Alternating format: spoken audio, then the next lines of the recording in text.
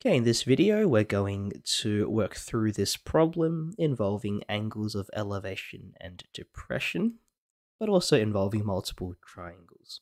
So we're given all this information here, and our first job is to show that the height of the building is about 19.5 meters, meaning that's our answer, that's our goal. We've got to work out the correct journey there. So we've got two triangles we can be working with. We've got the right angle triangle on the left here, but also one on the right. So which one do we start from? Well, you see both triangles have a given length, 25 on the left, 62 on the right, but only the blue triangle has an angle that's given to us as well, and so only that one's going to be useful at this stage. And so we're going to use this blue triangle to work out that height we're looking for. So in this blue triangle, what's the hypotenuse? Well, opposite the right angle is the blank side here. Then opposite the 38-degree angle is the height we're looking for. So h is the opposite. And the 25 will be the adjacent. And so we want to use opposite and adjacent. That'd be a tan. So that's going to give us tan eating the 38-degree angle is h over 25, opposite over adjacent.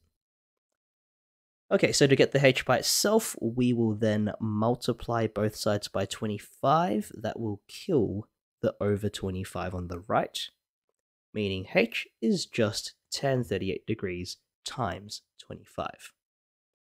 If you put that into a calculator, you should get that 19.5 that we were looking for. So that's the first part done. Second part is about the car on the right, and we are looking for the angle of depression from the top of the building to the car. To get an angle of depression, first thing we need to do is to draw a horizontal from the top of the building. So if we're measuring an angle from here, we can't just use the angle in there because that's against the vertical. We first need to draw that horizontal coming from here. Then the angle of depression is looking down from horizontal towards the car, so this angle in there. So how do we get this angle? Well, we said before that we need to be able to bring this angle somehow into the right angle triangle. And again, the best way to do this is to recognize that the horizontal up here is parallel to the horizontal down there.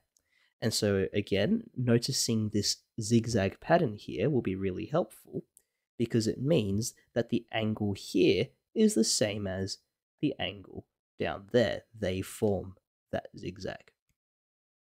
Okay, so how's that useful? Well, to work out the angle, we got to have two sides. We have the 62 given to us, but we also worked out in the first part that the height of the building is about 19.5.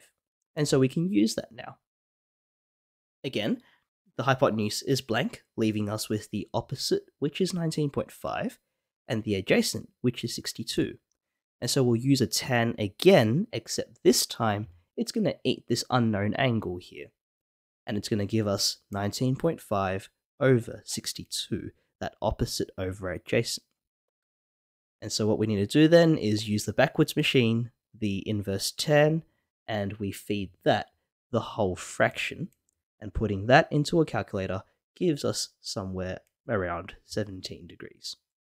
Okay, and so that's how we can use these triangles to solve problems. We sometimes need to sort of do things in two steps. We might need to use one triangle where there's more information given to us to work out some unknown length, and then we can use that length maybe in another triangle to work out something else we've been asked for. Okay, so that's all for this one. Thanks for watching. See you next time.